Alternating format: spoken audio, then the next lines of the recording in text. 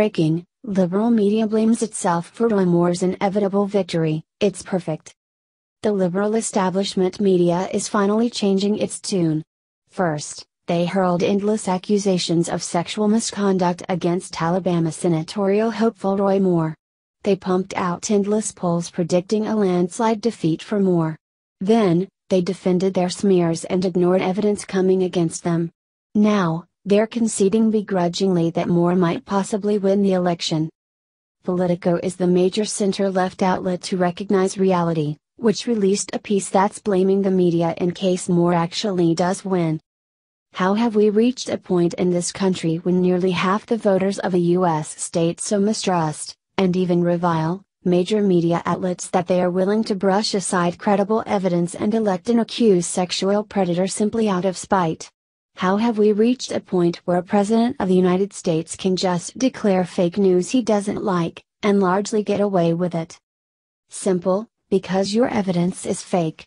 Beverly Nelson claims to have been sexually assaulted in a locked car by Moore in 1977, even though, as Rush Limbaugh observed, child locks in cars were not mandated for another 3 years. Moore's accusers have still failed to turn over the yearbook of the victim, which he allegedly signed, in for third-party analysis. And then there's this: the Moore campaign released a compilation of numerous key witnesses whose testimonies have completely debunked the claims of his accuser.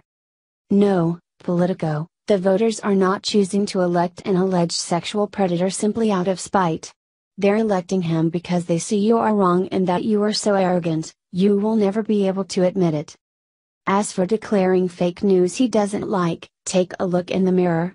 Liberals and the establishment call anyone who's not far left of center a racist, sexist, classicist, or whatever, and leave it at that.